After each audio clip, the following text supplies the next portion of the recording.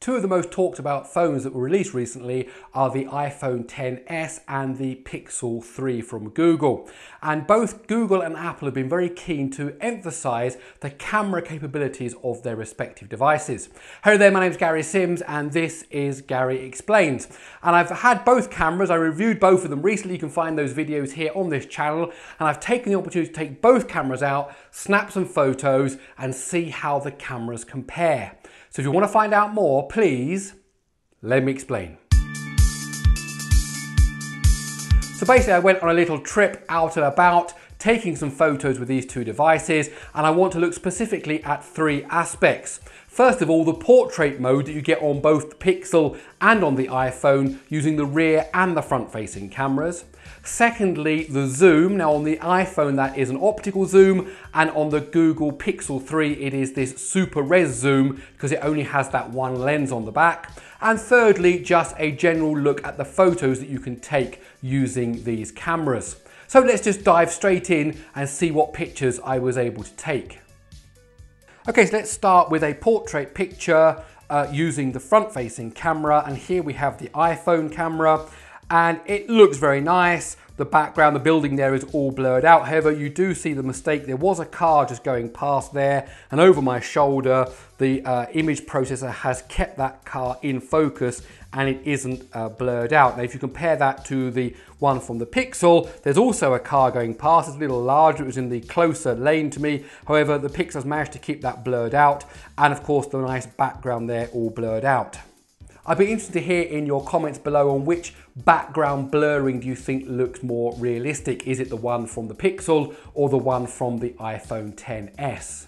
And if we compare the two photos together, there's one thing that's evidently clear, and that is the dynamic range is better on the Pixel 3. Here we can see that the blue sky is much bluer, and the colours seem to pop just slightly more. On the iPhone there's all grey in the background. So I think overall, because of the car mistake, because of the colours, I'll give this round to the Pixel 3.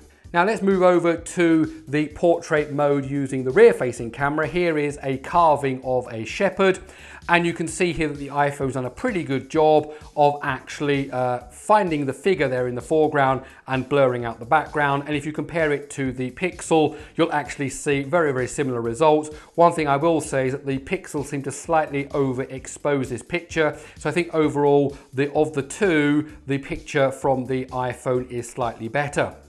And then if we move over to this carving of a dog, there's two things to notice. First of all, that the picture on the right, which is from the Pixel 3, is actually a lot warmer. And because it's warmer, actually the browns seem to be a lot darker. Whereas I think really the picture on the left does show a more truer representation of the colors.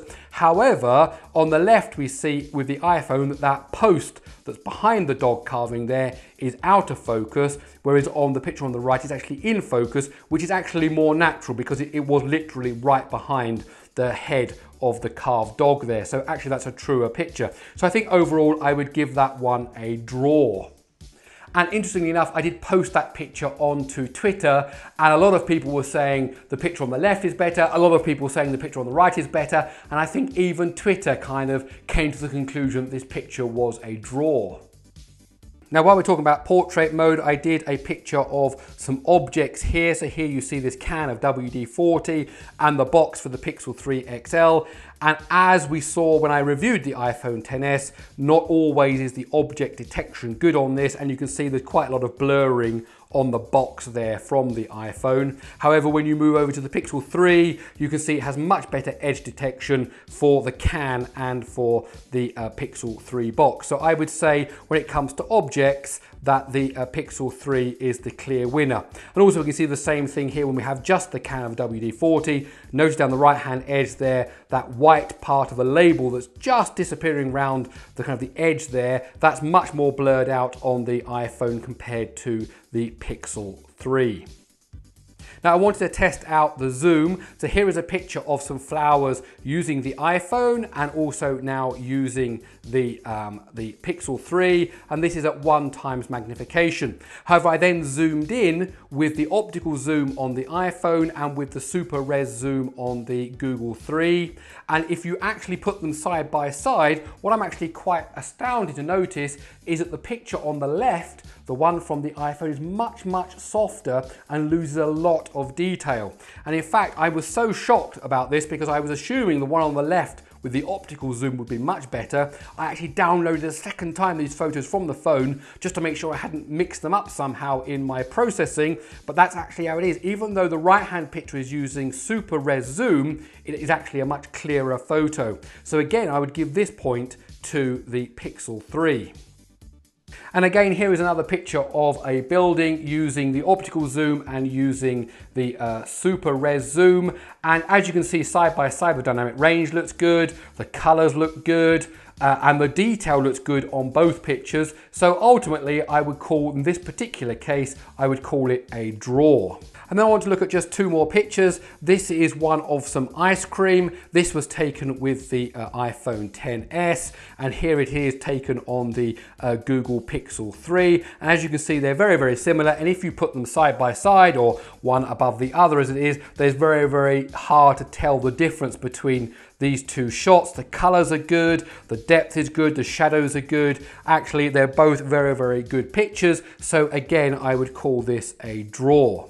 And the final picture I want to show you is taken at night time. Now, this is the one from the iPhone. I'm going to show you the one taken from the Pixel 3, but just to note, this is not using the new night sight feature because it wasn't officially available at the time when I took the picture. So here is the one from the Pixel 3. And if you put them side by side, well, it's quite interesting, isn't it? Which one is actually the best? It's quite hard to tell. I think the detail is good in both of them.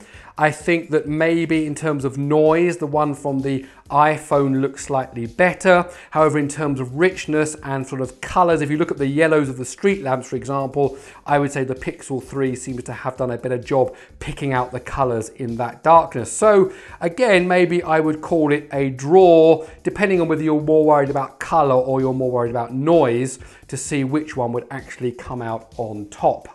And so there you go. So that's quite an interesting comparison. There were many occasions when both pictures were equally as good with each other. The colors, the depth, the contrast, the dynamic range were all very good. There were a couple of times when maybe the Pixel 3 did a better job, let's say, with the portrait mode. And I really was quite shocked about the zoom there on that petal of that flower, that actually it was still better on the Pixel 3, even though it doesn't have that optical zoom.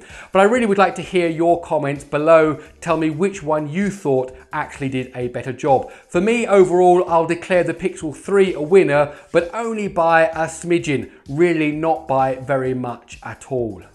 So my name is Gary Sims and this is Gary Explains. I really hope you enjoyed this video. If you did, please do give it a thumbs up. Please don't forget to subscribe, and it's really important that you hit that bell notification icon so that you get told every time I drop a new video.